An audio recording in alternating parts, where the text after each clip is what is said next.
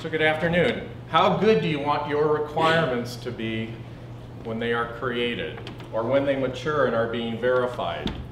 How can we ensure that we have high quality, verifiable requirements from the beginning? So in this short presentation, I'm going to explain how to use a system architecture model to populate and analyze structured requirements to help ensure high quality, verifiable requirements from the beginning. Let me begin with a story of two shalls, shall is and shall be. Shall be was a requirement, at least that's what her parent told her, but she wasn't sure. She felt incomplete. She had normal teenage anxiety. She had an identity problem. She wasn't sure who she was. She didn't know what she was supposed to do. She couldn't observe her function. She didn't know how well she was supposed to perform the function that she couldn't observe, and she didn't know when she was supposed to do it or what should trigger it. She was very confused. Shelby asked her parent about this, but her parent, since he was just like her, didn't think there was anything wrong. "You've got a shall," he said. "That's all that matters." He didn't know what to do about the problem because he was just like her. He was also incomplete. He had some of the same problems she had. He couldn't see his function, didn't know how well he was supposed to perform it, and didn't know when he was supposed to perform it. Shelby noticed that her friend shall is was different. She was self-confident. She knew who she was, she could observe and measure her function, and she knew when she was supposed to do it. Shelby asked Shall is why she was different. Shall is told her that her parent had been sent to MC to be analyzed. There he was analyzed, decomposed, allocated, and then measured. Shelby was puzzled because she knew that her parent had been allocated but never analyzed or decomposed. It sounded scary. "Decomposed?" she asked. "That sounds horrible." She also didn't want to be analyzed. After all, she was a private kind of requirement. And being analyzed and decomposed also sounded like a waste of time.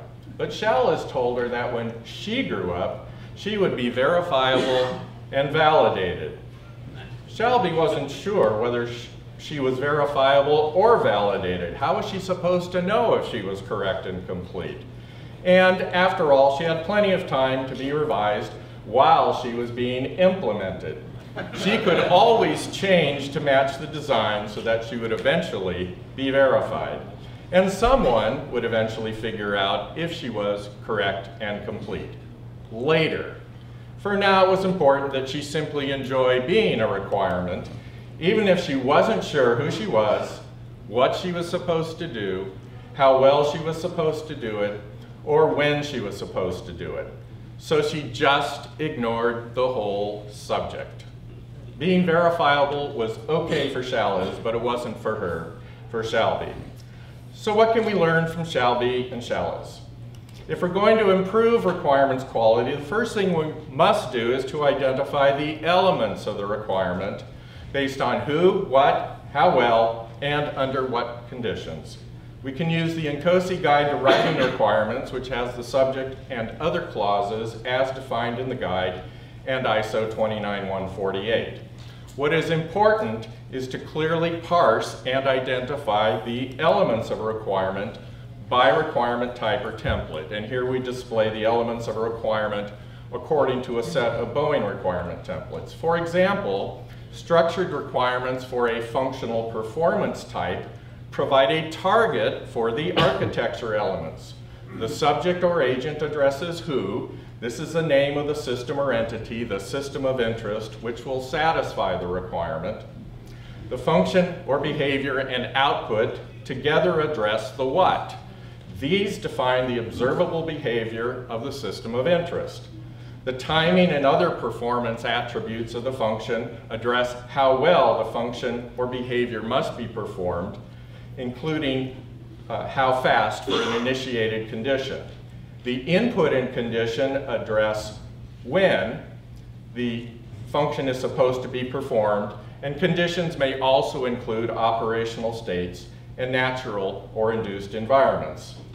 This detailed structure is not directly supported by SysML, which has a monolithic requirement statement and associated diagram.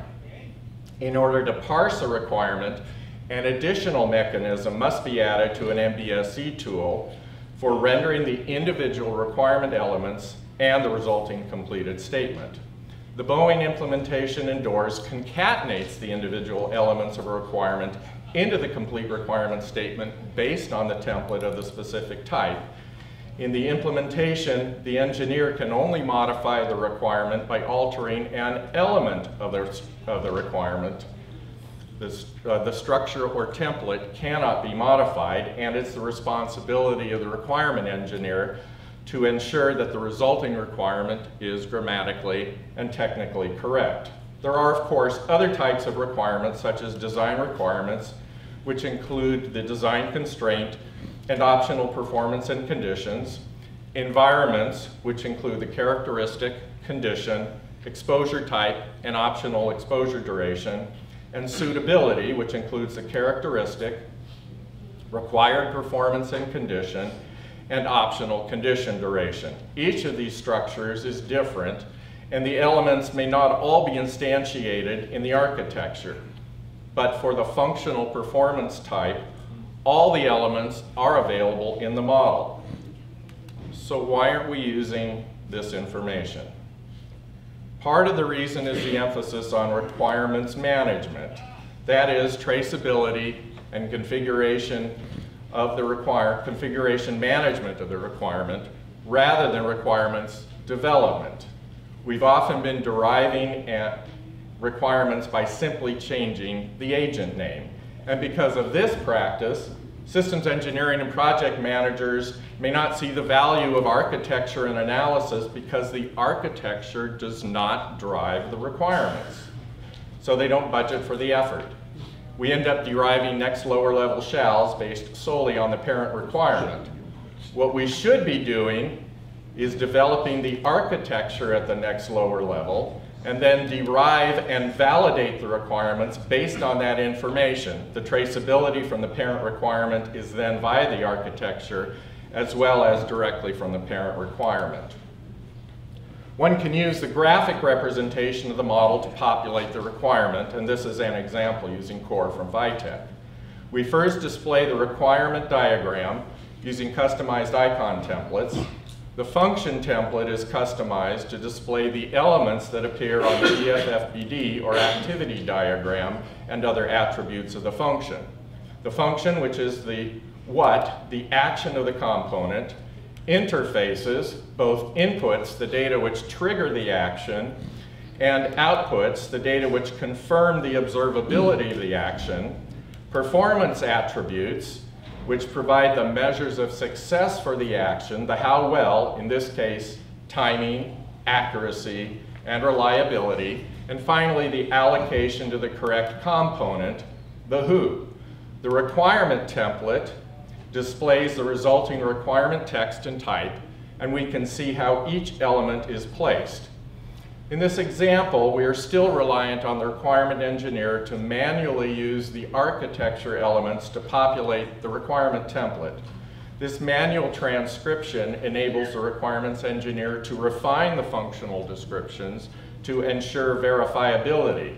In this case, determine user is rendered as query the database in the functional description and transmit user information in the resulting requirement. Similarly, the output, transaction content, is rendered specifically in the requirement as user information, and it might be different for other requirements if we're reusing transaction content as an output from multiple functions. In a fully automated rendering, the requirements engineer would examine the resulting requirement text and perhaps update the function title, description, and other fields to ensure both a verifiable requirement statement as well as a coherent architecture model.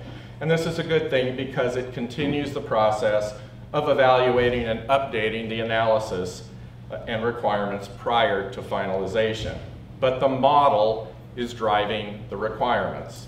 And in my graduate class, I use this diagram to help determine if students are actually using the model to populate requirements or are otherwise just engaging in creative writing of the requirements. And though automatic concatenation of the requirement elements is a feature of the Boeing customization of doors described earlier, the requirement element data in doors are not directly tied to the architecture. And a goal for SysML and MBSE tools would be to standardize the requirement elements and derive them from the architecture data within the architecture model so that this construct could be automatically generated. What else can we do with the architecture model? We can simulate the architecture to validate the model and the resulting requirements for logic, timing, connectivity, input-output exchanges, and parametric performance related to functionality and throughput on defined interfaces, depending on the capabilities of the architecting tool. We don't simulate the requirements themselves, rather we simulate the architecture behind the requirements. Eventually, we might dispense with requirements altogether, but it might then become necessary, as Shakespeare says, to quote, kill all the lawyers because of their preference for textual requirements. And I'm not advocating violence here, so don't take that too literally. The architecture model enables us to validate the requirements resulting therefrom because we can check for verifiability using the template and criteria. Are all the elements of the requirement present and adequate? Check for sufficiency using the simulation of timing, performance, information exchanges, and interface connectivity. If the requirement is implemented as stated, will it ensure that the system satisfies the parent requirement and need?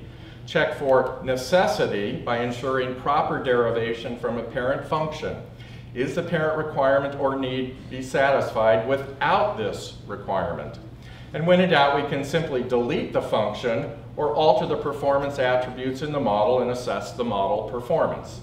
And in some cases, we can compare requirements on the components with the solution characteristics to establish feasibility.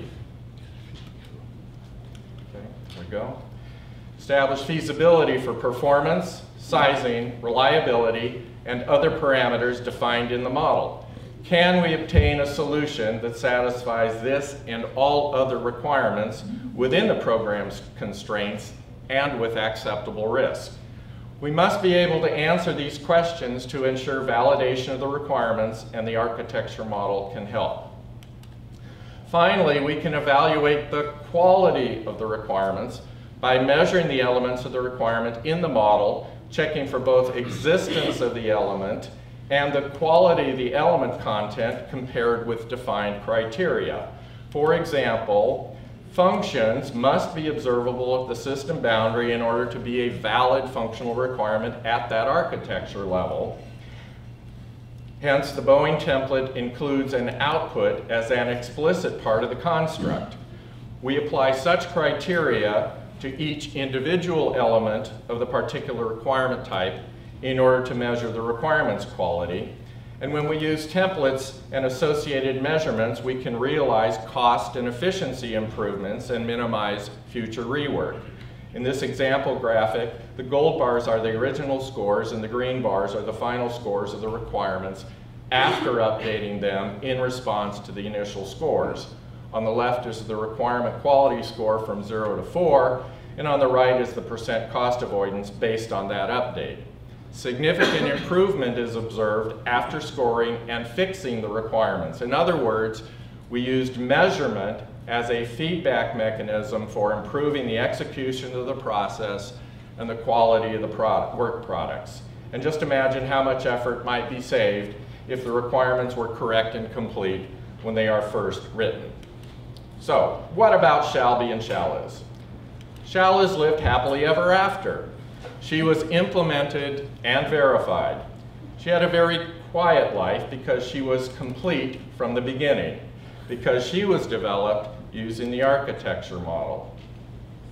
In contrast, Shalby had a very volatile life. She became almost unrecognizable after many changes during implementation as she finally figured out who she was, what she was supposed to do, how well she was supposed to do it, and when she was supposed to do it. Eventually, she was verified, but at a very old age. The bottom line is, we need to use the information available in the MBSE architecture model to develop and write verifiable requirements, and I urge you to make it so. Thank you very much.